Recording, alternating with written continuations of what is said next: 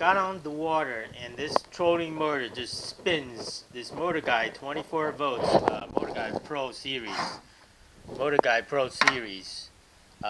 70 pounds push trolling motor. When it gets on the water, it just keeps the lower shaft just spinning on its own. It's like it lost control. Two things I'm going to do, but first thing first. I got this cable that's connected to this steering rack. But as you can see, I try to JB weld this thing, and it's still not very. It's connected, but it's not like fully locked in. If you pull hard enough, it's gonna come off.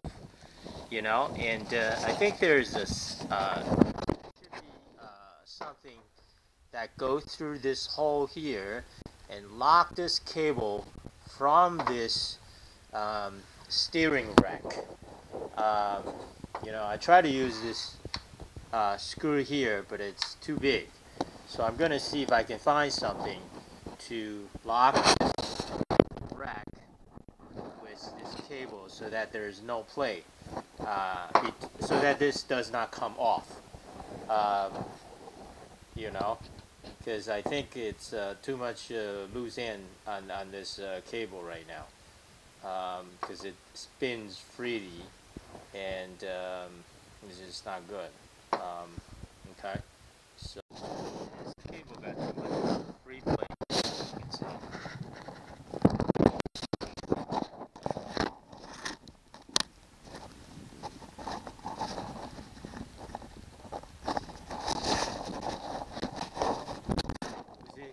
It just came off totally. I don't think it should come off at all.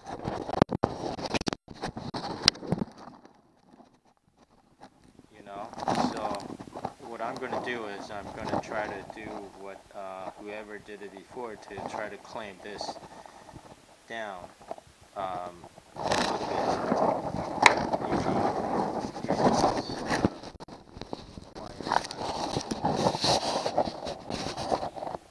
Okay. Like that, to try to clamp it down, and hopefully that will lock this cable in. Okay, apparently this is a very poor design by mortorguide. This old trolling motor, because this rack gear, steering gear, is sitting right here. And it's supposed to go into these cables, and it's not supposed to come off, but it comes off all the time, as a lot of people are saying. So I'm going to try to find out how to,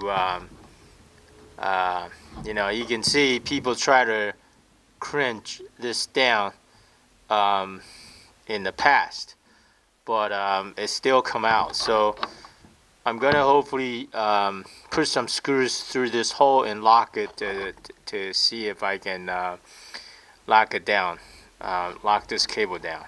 It's a pain in the neck because it comes off all the time. So that's what I'm gonna do. Okay, guys, what I have here is a power head of a trolling motor. It is a mortorguide 70 pounds 24 volts Pro Series trolling motor. So what I don't have on this picture, is this is the shaft going all the way down to the lower unit and the propeller. That's not shown in this picture, but what I'm trying to show you is when I was out on the water trying to fish and trying to use this trolling motor, my foot control pedal lost control of this motor, and I didn't know what happened. So I cracked open this black plastic cover of the power head, and I was able to see this metal piece with many teeth that set in this plastic base that match the metal gear right here with many electric wires coming out of it. This metal piece was separated from this steel cable that linked to my foot control pedal. And because the two pieces were separated, that's why the lower unit was spinning and the propeller was spinning, but it would not translate or transfer the left or right through this steel cable to my foot control pedal. And apparently, so I searched online to find a solution, and apparently this is a very common problem for this for the mortorguide Pro Series trolling motor. And I didn't see anybody come up with a solution, so I came up with this one solution I decided to share with you and post this video.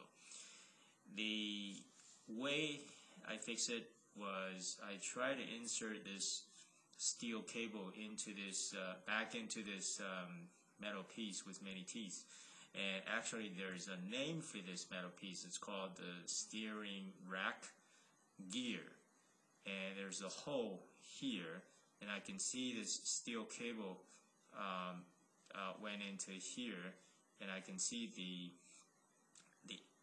in the hole this steel cable actually passed through it. But not much longer.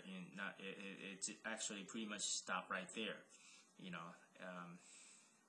Maybe just another 1/10 of an inch into that hole, or past that hole. So I figure, okay, if I can put a drywall, 1-inch drywall screw through this thing, I should be able to lock or pinch this steel cable inside of this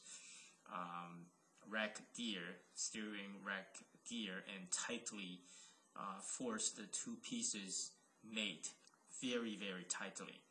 So that's what I did. I drove this inserted this 1-inch drywall screw, and I tried to pull the steel cable, but as you can imagine, it's so tightly pinched, and you can't even. It's impossible, or almost impossible, to pull this thing out of this rack gear. So that's my solution to resolve the problem.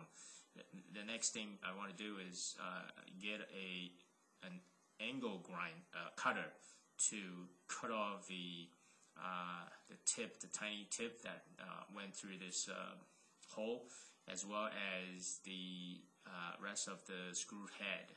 So this way, this thing can be put back into this plastic housing and mate with this gear. So these two teeth, the teeth on these two metal pieces, the long one and the cylinder one, will mate completely together and nicely, and then the motion in the propeller can be transferred through these two mechanical pieces and through this steel cable back to my foot control pedal. So this way I can use my foot control pedal to control this trolling motor to turn left and turn right once again. So that solves the problem. Thank you. So keep watching, because I'm going to show you how I cut the thing and stuff. Okay, thank you.